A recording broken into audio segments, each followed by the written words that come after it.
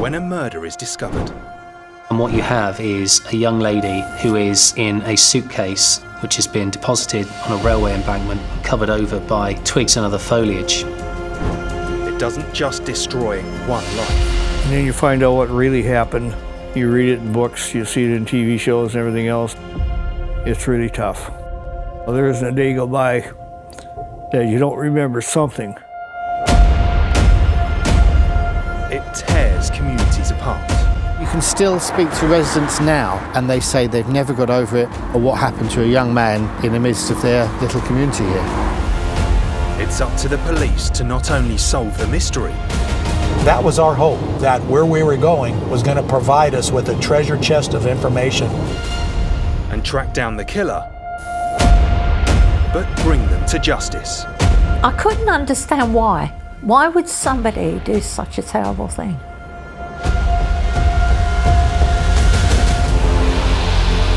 On today's programme, a 27-year-old recluse is accused of killing his mother.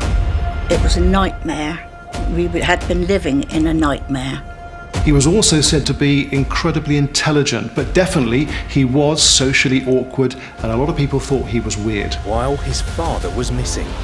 The whole bathroom was covered in newspapers. They were soaked with what appeared to be blood.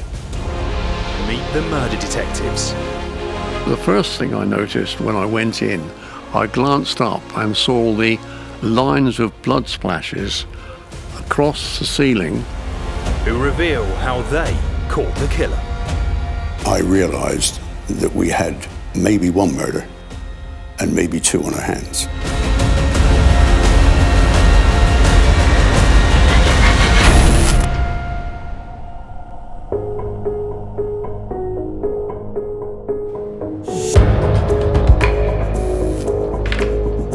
In 1981 in Hedge End, near Southampton in Hampshire, a 60-year-old woman was missing.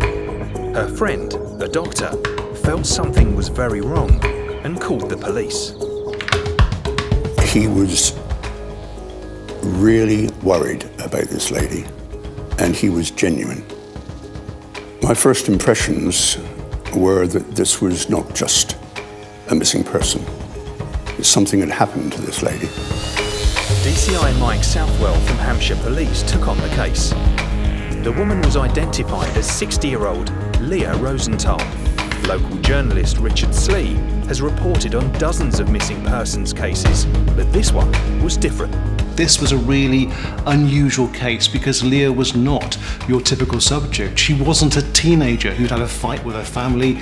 This was a mature woman. Why on earth would she go missing all of a sudden? Leah was visiting her son Daniel in Hedge End.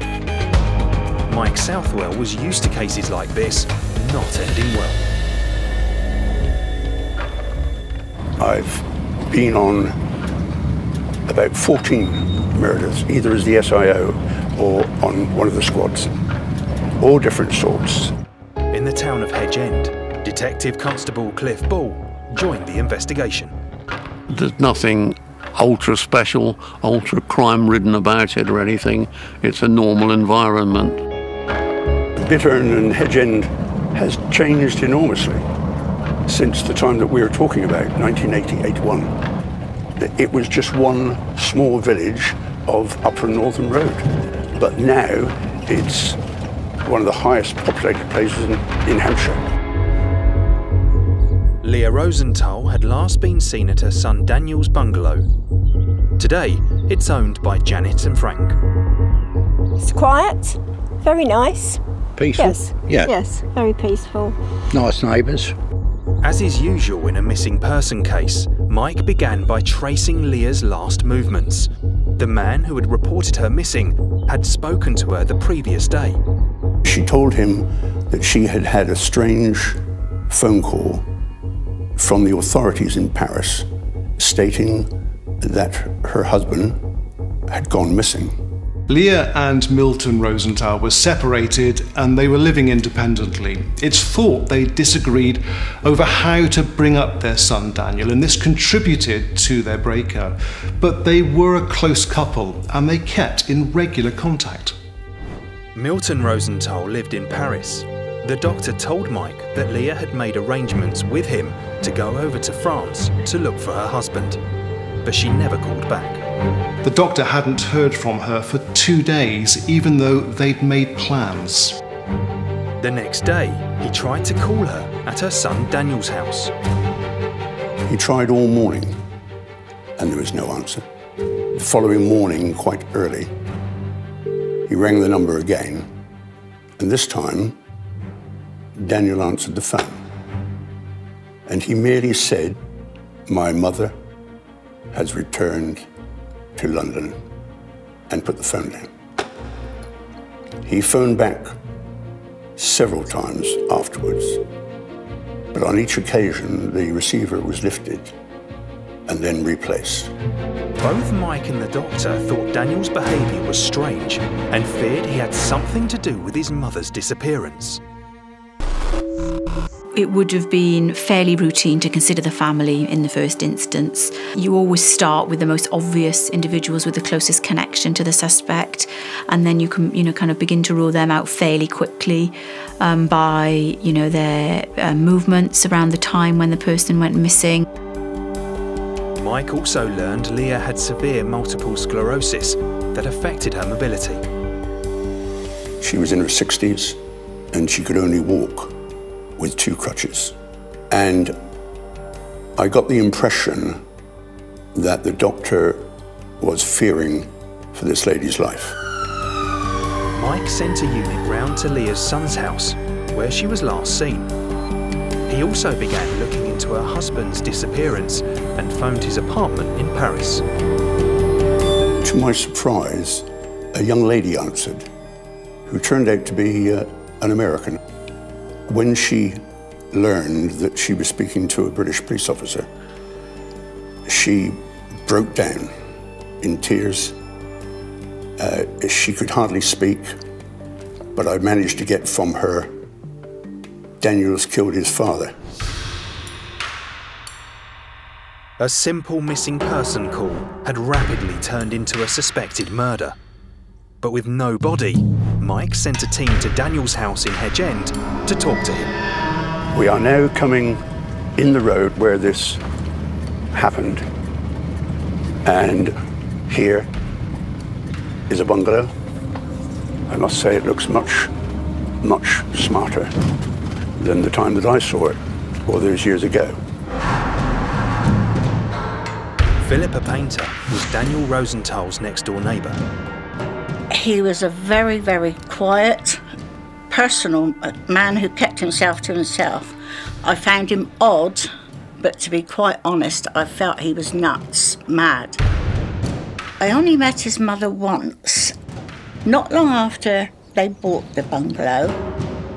The last time we saw her, she was sort of struggling down the slope. After that, we never saw her. Les Cullen, who lives across the road, also saw Leah arrive at the house. We watched her being helped from the taxi down the slope to the bungalow.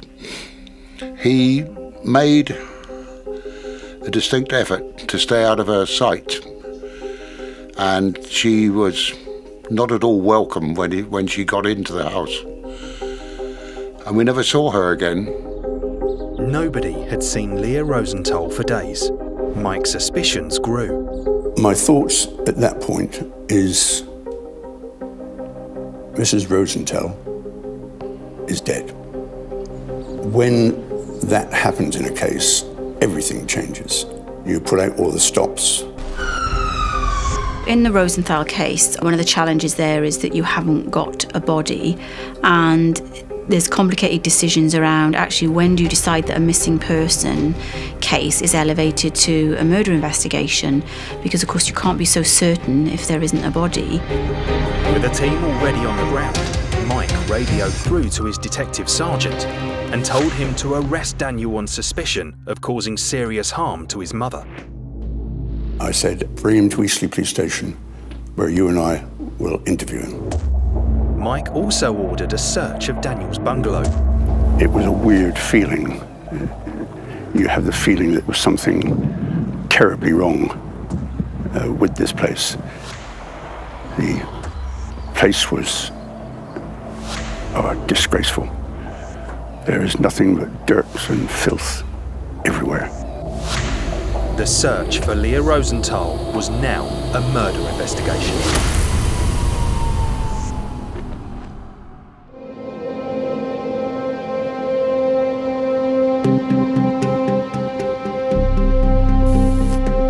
Leah Rosenthal had gone missing from her son Daniel's home in Hedge End, Hampshire, in August 1981.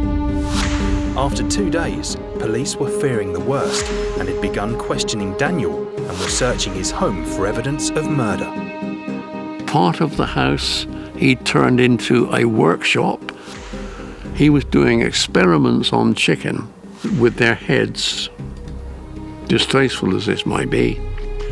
He was trying apparently to create super chicken. Most of the bungalow that Daniel lived in was filthy and covered in bags, files, books, etc. It must have been a hell of a stink in that bungalow. But one room was completely empty, and the police reported that it looked like it had been scrubbed with wire wool. Now imagine that to the police was highly suspicious. In the front room there, he had it buried under the floor, and out in the garden, eggs all the one way up to try to produce this chicken. He actually kept chickens in the front room. Yeah. As you went through the house at that time, one has never seen anything like it before. There was newspapers piled high, there was tools, a lathe in the dining room, and every room had rubbish all over the floor. Mike could see evidence that 60-year-old Leah Rosenthal had been visiting her son from Israel and was supposed to be staying with him for several days. His mother's case is there, and it's open, but it doesn't look as if she slept on the single bed where the case is. Daniel was taken to Eastleigh police station. As police searched his home, they found no sign of his mother, but what they were discovering was raising suspicions. The scenes of crime detective sergeant phoned me, and he said, "Gov, we found a hacksaw. It looks to me as if it's been washed, because when he picked it up with rubber gloves on, some water dripped from the hollow handle." The hacksaw was sent off to be examined, and samples of stains found on the floor were also analysed. Daniel had been in custody for nearly 48 hours, but without a body or forensic evidence, Mike didn't have enough to charge him. Back in 1980, you could bring somebody into the police station, but not necessarily as a prisoner. So you could invite them back in as a witness and sit and talk to them for some considerable time. Daniel was taken into custody, and officers started door-to-door inquiries.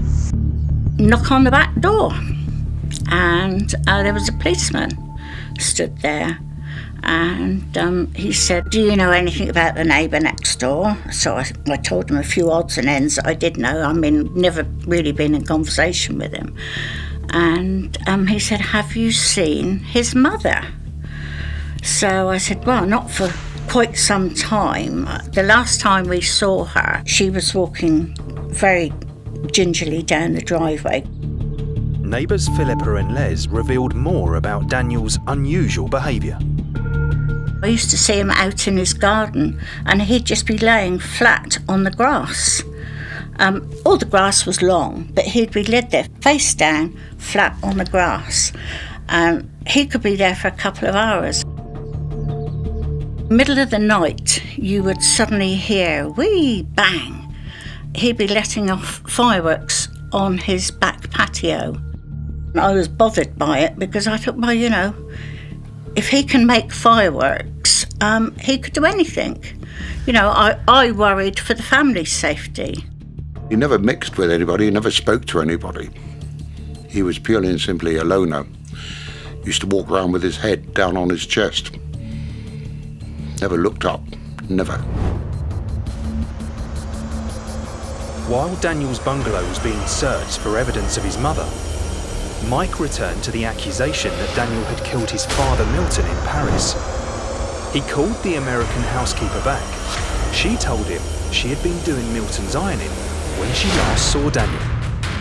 She said the ironing took her about an hour and 40 minutes. And the whole of that time, she said, I think the sink and the bath and maybe the shower was all on at one time. I could hear it. He came out of the bathroom and she said he looked at me in a strange way. And he stared at me and he said, I want you to go now. And she was frightened. And she left. That night, the housekeeper heard Daniel drive away, and the following morning, she went back into the flat. The whole bathroom was covered in newspapers, old cloths, old clothes, and they were soaked with what appeared to be blood. And so she reported it to the police. Mike knew he would have to visit Paris to investigate Daniel's father's disappearance. But first, he came face to face with the suspect himself. Daniel was dirty. He smelt. He looked as if he hadn't washed for months. He was fidgety, uncomfortable. And as soon as we started speaking to him, I realized that we had maybe one murder and maybe two on our hands. Daniel's bungalow had been sealed off as a crime scene, and forensics were meticulously going through the contents. Mike asked Daniel about his strangely empty room. He said it was in such a mess I had to clean it. He does experiments with chickens. He's got a polythene-framed laboratory in what would be his lounge. And he works on 280, I think he said, 280 chicks.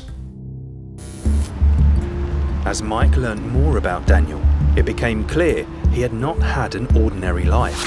He had been taken to a psychiatrist by his mother Leah when he was just 8 years old. The psychiatrist apparently told his mother that he was a genius. And unfortunately, for everyone concerned, I think that he was believing that he was a genius himself. From that point on, he was homeschooled. He had no contact with other children at all. So not only does telling him he's this genius, this special child, almost create the delusions of grandeur, potentially creates narcissistic personality, that I'm the chosen one, I'm special, but he also then begins to live a very isolated lifestyle. Mike hoped that by engaging Daniel in conversation, he might slip up and reveal something, but this was no ordinary interview. He had a habit of pausing between question and answer. And at times, these pauses would go on for minutes. You can imagine it was very frustrating. And I found myself over and over again saying, look at me when I'm talking to you. I cannot hear you. He had a quite unusual way of talking. It could be a symptom of paranoid schizophrenia. It could also be a symptom of his personality disorders. Also the fact that this is a man who doesn't know how to sit down and have that natural interaction. The art to interviewing isn't necessarily about getting somebody to confess. It's about being able to put across all the information and get a response from them. Back in the 1980s, it was a very different era, but now there's a greater understanding of the psychology of interviewing and the way that people respond to interviews. To the outside world, Daniel's life was more than a little unusual. He'd never worked, didn't have any friends, and he was financially dependent on his parents. He was also said by some to be incredibly intelligent, but definitely he was socially awkward, and a lot of people thought he was weird. His explanation for his mother's disappearance was simply that she'd gone back to London. He said she'd taken a taxi to Southampton station. This claim was thoroughly investigated by Mike and the team. We did every taxi firm in Southampton and every private hire firm. But not one firm had a record of picking up Leah Rosenthal on the day she disappeared. Daniel's story fell apart. I didn't feel frustrated because I was convinced that we would charge him. But we needed more evidence. The only solid evidence Mike had was the wet hacksaw blade. Finally, after 72 hours without any forensics, the initial findings came back. A small fragment of tissue believed to be soft tissue was found on a hacksaw belonging to Daniel Rosenthal. This soft tissue was then analysed, or the blood was analysed, enabling the investigators to determine a blood group profile, that which matched Leah Rosenthal. The blood on the hacksaw may have matched Leah's blood type, but 11.5% of the population were also a match. It didn't prove murder.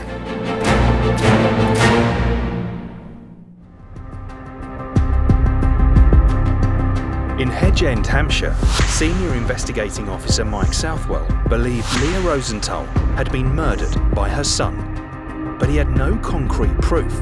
His team on the ground were searching for any proof Leah was in fact dead.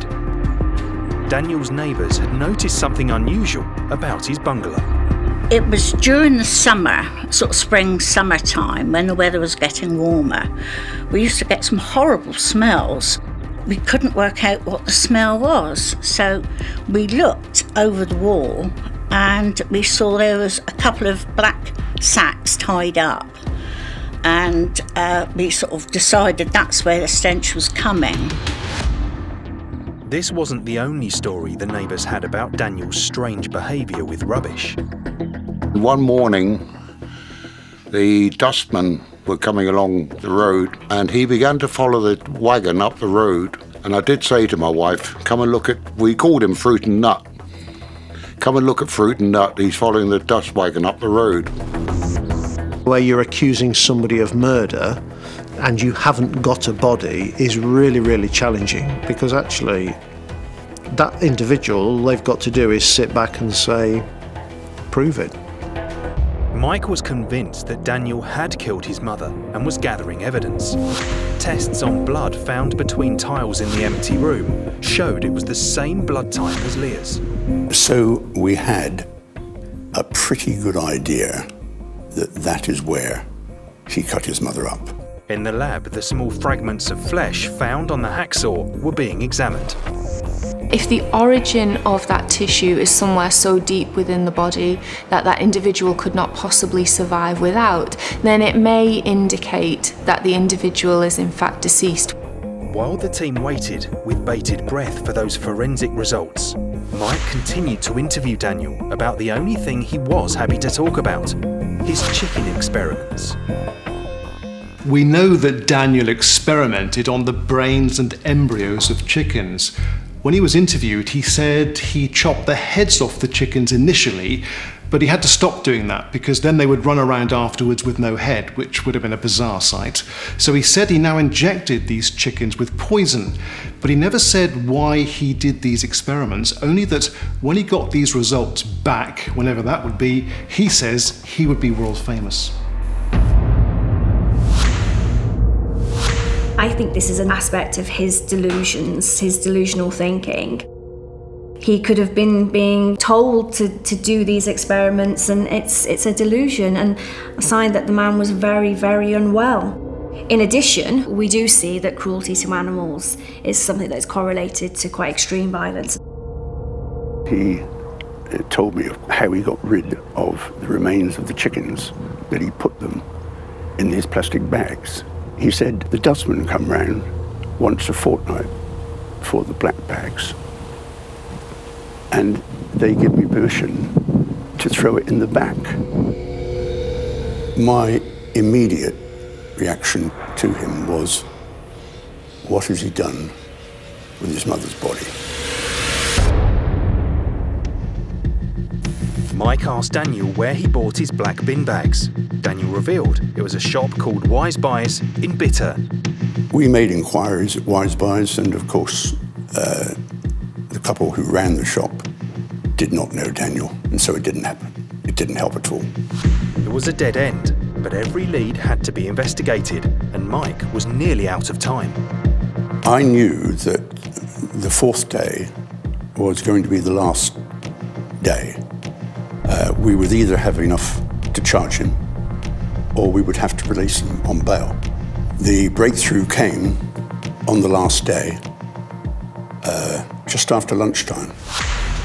Mike got a call from the forensic pathologist who had been examining the tissue found on the hacksaw. This tissue was from so deep a part of the human body that unless that human being was on an operating table, then that person must be dead. That's all I needed to prove that she was dead. 27-year-old Daniel was charged with the murder of his mother Leah, even though her body had not been found. The press got hold of it the moment that we had charged him. This was such a good story because it had all the key ingredients. Sympathetic, innocent victim, mad scientist suspect, and this weird setting of the bungalow. The chicken experiments, the chicken wire, the headless chicken stories. The fact that Leah's body has not been found also gives it an edge of mystery. Daniel's neighbour Philippa was deeply affected by the news. Absolute panic, fear. I went to my doctor and asked to be put into Noel Hospital because I thought I was going to go mad. It was a nightmare. We had been living in a nightmare. Now Daniel had been charged with Leah's murder. Mike had travelled to France to investigate the disappearance of his father Milton from his home in Paris. I was hoping to find evidence of a like offence. If Mike could find evidence that Daniel had killed his father in his home, this could be admissible in court and help convict Daniel of his mother's murder. Detective Sergeant Cliff Ball was a scene of crime officer and spoke French, so joined Mike at Milton's flat. Well, it takes a lot to shock a scenes of crime officer because it's the nature of your job. It's an immunity which is more or less built in, I feel. The French police had sealed off the flat, but hadn't found any evidence relating to Milton's disappearance. We entered the apartment. Cliff, the scenes of crime officer, was looking out around the hallway. It wasn't the tidiest place I've ever been into by any manner of means. But the first thing I noticed when I went in, I glanced up and saw the lines of blood splashes across the ceiling, and this is what first gave me my suspicions that something dreadful had happened in this flat. The detectives were beginning to paint a picture of what may have happened in this room. Milton Rosenthal had been sitting at his table using his typewriter when he was attacked from behind with a hammer with several blows to the head. And so the blows to the head, the first one would damage the head and the subsequent ones would pick up blood on the hammer and pick it up and put it up on the ceiling in splashes of blood which were directional. Cliff surveyed the area around the blood spatter. There was a room separator made up of shelves between the dining area and the kitchen. These shelves were behind the table where Milton Rosenthal had been sitting when he was on his typewriter. And the hammer swinging back had knocked a chunk of wood out of one of the shelves, and in the damage to the shelf was apparent blood and some human hair. The French police had only been investigating Milton's disappearance as a missing person. The challenge of any investigation is understanding the mindset of the investigators. So if the Parisian police had gone round to the flat on the basis that it was a missing person and they just looked and the door was locked and there was no damage to the windows, etc., they would have just viewed it as a missing person, and that wouldn't have meant that they took as an in-depth examination of the flat. Mike and Cliff believed Daniel Rosenthal had killed his mother. Now they had reason to believe they could prove he had done the same to his father. I looked into a small room off the dining area, which was a complete mess. It was a room full of junk, in fact. And inside the doorway was a box or a bin, resting on the top of which was a hacksaw. I obviously took possession of the hacksaw, which was absolutely clogged with human matter. Milton's apartment was beginning to look a lot like the crime scene in Hedge End, where human remains had already been discovered, and the evidence in Paris kept presenting itself. I then looked into the bathroom. I found a tiny piece of bone still on the floor, and there were smudge marks on the bath panel, as if a hand had been swung across the bath panel from inside the bath. The blood, hair and bone indicated Milton had been killed. Mike had his evidence of a like offence. I felt relief, complete relief. The British team were surprised the French authorities had not come to the same conclusions as they had. Someone had obviously got it wrong and didn't look far enough and certainly didn't listen. The housekeeper was a crucial witness who could testify to Daniel's behaviour. But Mike and his team couldn't charge Daniel with his father's murder as it was on French soil. Mike returned to the UK and started a massive search for Leah's body. Of course, when you don't find it, there's always a hope that perhaps they're still alive. So it gives momentum. You just carry on. Draining lakes, stopping all the incinerators in Hampshire. 100 police officers and about 100 council volunteers searched these places when it was possible to search, until there was nowhere else to search. As they looked for a body, more stories emerged about Daniel's behaviour. His neighbour Philippa's memories took on a new meaning. One day, my mum was sat sort of in this position, eye line straight through, and Daniel had come from the shop.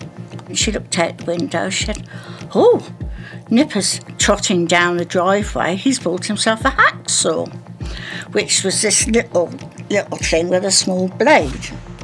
Never thought any more of it. And of course it was when the police, after a few days after the police had come and told us what had happened, it looks like that was how he disposed of things. Mike also began to connect Leah's disappearance with the day Milton was reported missing in Paris. I believe that when his mother arrived, that there was this phone call that the police officers told her that her estranged husband was missing. And I suspect that when that happened, Daniel was in the same room. And I can imagine that elderly lady saying, "Daniel, what have you done?" And I believe that that is where he killed her. Mike and the team may have been convinced of Daniel's guilt, but there had never been a murder conviction without a body.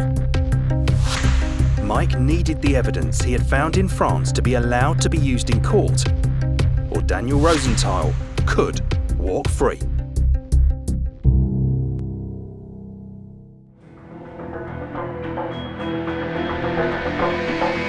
In the summer of 1981, a quiet area of Southampton had been rocked by the arrest of Daniel Rosenthal for the murder of his mother Leah. Police also believed he had murdered his father Milton in Paris. How you could bludgeon your father to death when he's sitting at a typewriter typing, how could you possibly do this?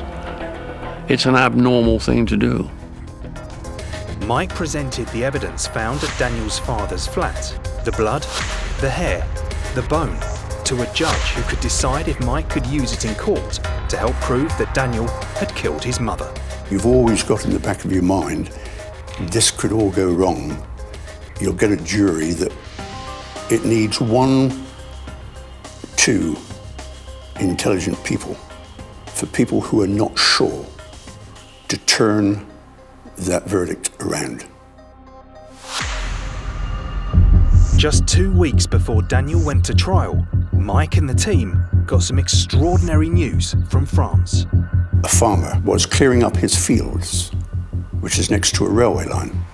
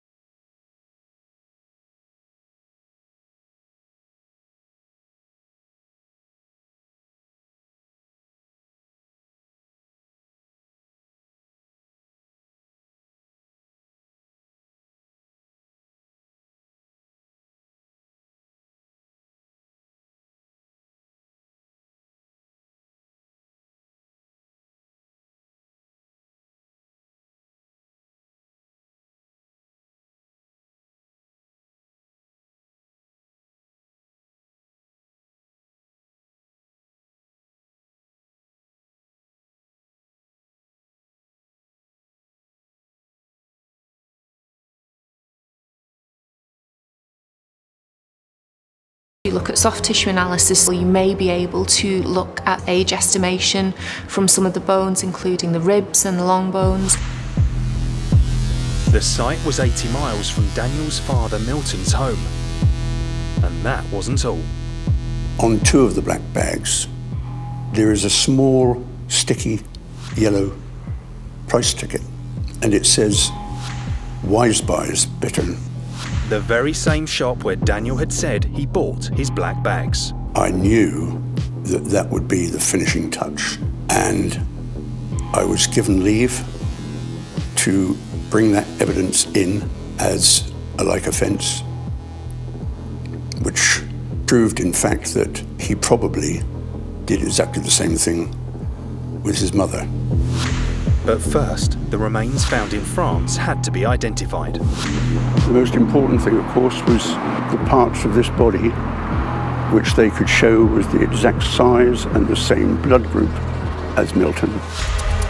The French authorities examined the cut marks on the bones against the hacksaw found in Milton's apartment. The information from cut marks on bones is commonly used when compared to a reference database, so we'll be able to compare the striations that the hacksaw is known to create on bone, compare this to evidence seen in the case. They were able to match the bones that they had up against the hacksaw that we found. We didn't find all of Milton Rosenthal. It will never be found. I mean, it could be anywhere. Think of anywhere you could put how many pieces you're going to dismember a body into to make it portable. Legs, arms, head, chest, abdomen. You think to yourself, my goodness me, what sort of person could do this? Not a normal person at all. On the 16th of June 1982, Daniel Rosenthal went to court in Winchester, charged with the murder of his mother Leah. To everyone's surprise, rather than plead diminished responsibility, Daniel pleaded not guilty. On all the evidence of his behaviour and background, he could have easily pleaded insanity. The evidence was presented against Daniel. The hacksaw, the blood between the tiles, his father's flat, and finally, the black bags containing Milton's body with the Wise Buys label. I watched Daniel very closely when that evidence was given, and his face changed for the first time. Against the advice of his defence counsel, Daniel insisted on giving evidence in court. He would speak with his head bowed, and he would be speaking to the ground, answering whatever you asked of him. He would never look you directly in the face, and he spent a lot of time deliberating on his answers. He told them that his father had been followed for years, and so had he, by the American CIA. And it was quite obvious to him that they had assassinated his father. After Daniel's evidence, the judge did his summing up and instructed the jury they should not return for at least 2 hours.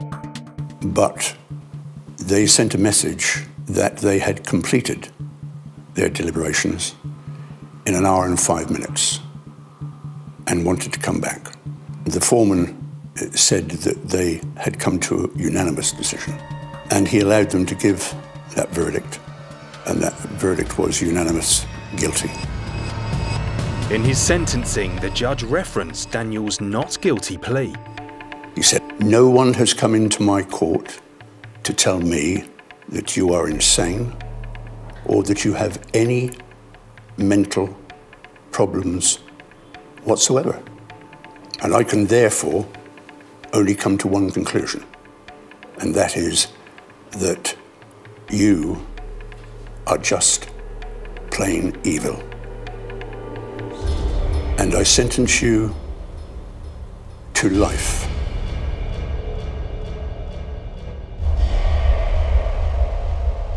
From a forensic point of view, perhaps the most fascinating aspect of this landmark case is that a conviction was achieved without the presence of a body, and this was the first time that this had ever happened.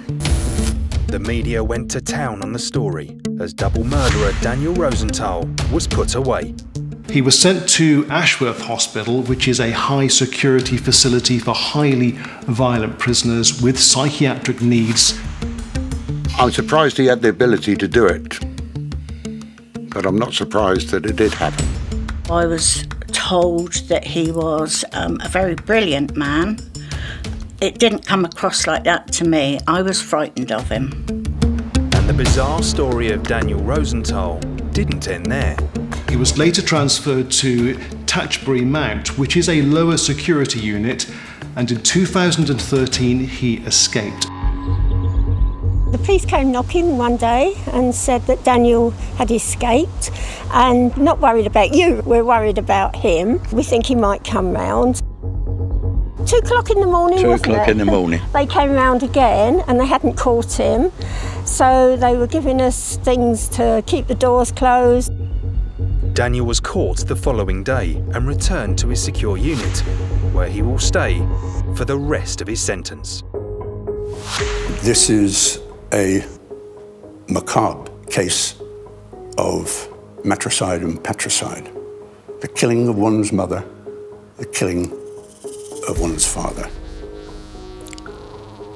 I can't think of anything worse that a man would find a reason to kill his parents.